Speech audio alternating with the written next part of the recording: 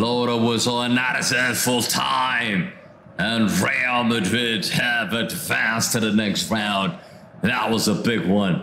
That was a big and tough game for Real Madrid. But finally, you know what Real Madrid do really. They find a way to win, and they've advanced to the next round. We have advanced to the next round, and that is good. That is good. Vinícius Jr.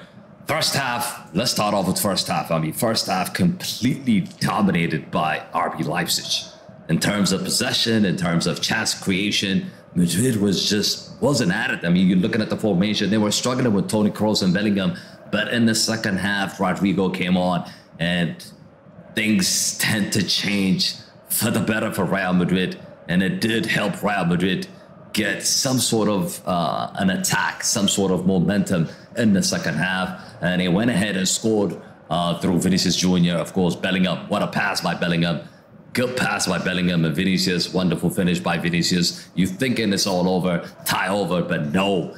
RB Leipzig came back fighting, and immediately after 3 minutes, Orban scored for RB Leipzig with a header. And until 68 minutes, up until to 90 minutes, it's been like a lot of pressure on Real Madrid, but they held on. They showed their experience. I mean, this is why Real Madrid is the king of Europe. They just find a way to win games, even though when they're not performing, even though when they're not sharp. Everybody wasn't sharp today. Bellingham, yes, he did have a good assist, but Vinícius, Bellingham, all of them weren't really sharp tonight. And the tactics wasn't really right tonight, but they found a way to win games, and they grind out a result. And Real Madrid won. RB Leipzig won on aggregate. Real Madrid 2, RB Leipzig 1.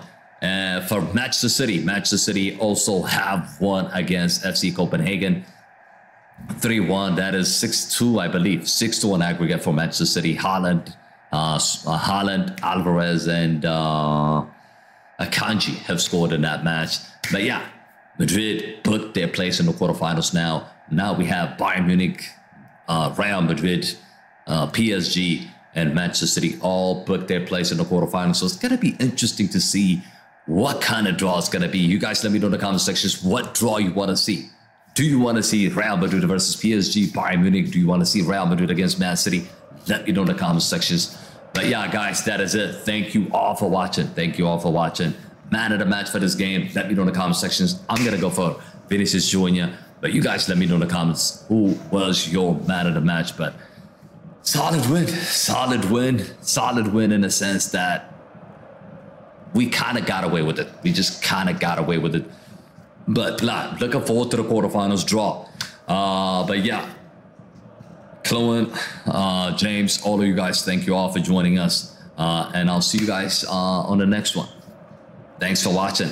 By the way, we do have the other quarterfinals. I mean, the other round of 16 coming up. So that's going to be next week. Arsenal against Porto. That will be interesting to see what's going to happen in that game. Still, Arsenal lost the first leg, so we'll see what's going to happen. But yeah, tonight, Real Madrid and Manchester City have advanced. That is it, people. Thanks for watching. See you on the next one. Peace.